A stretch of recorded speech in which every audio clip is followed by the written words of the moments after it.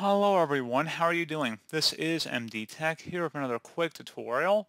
In today's tutorial, I'm going to show you guys how to resolve the Microsoft Store error code 0x80131500. Page cannot be loaded. Please try again later.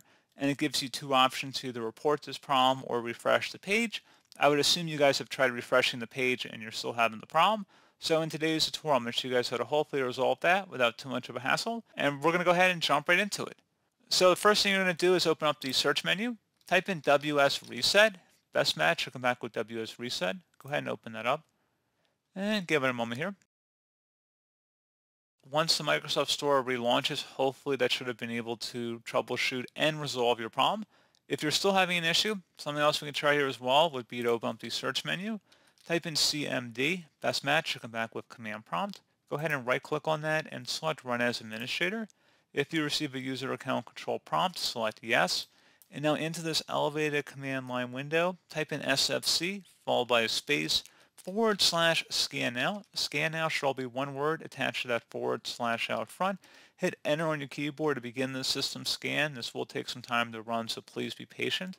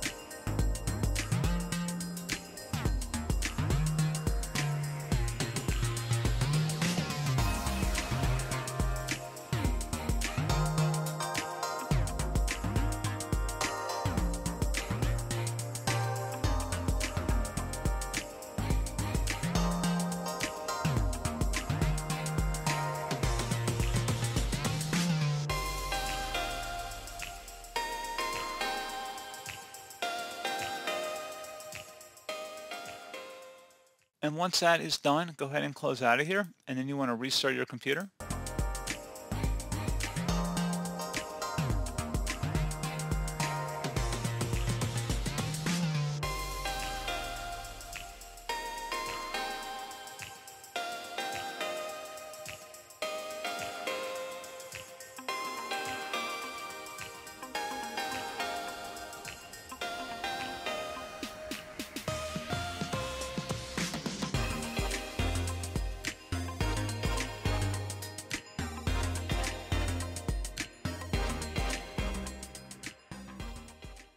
And hopefully at this point you've resolved the Microsoft Store error code 0x80131500.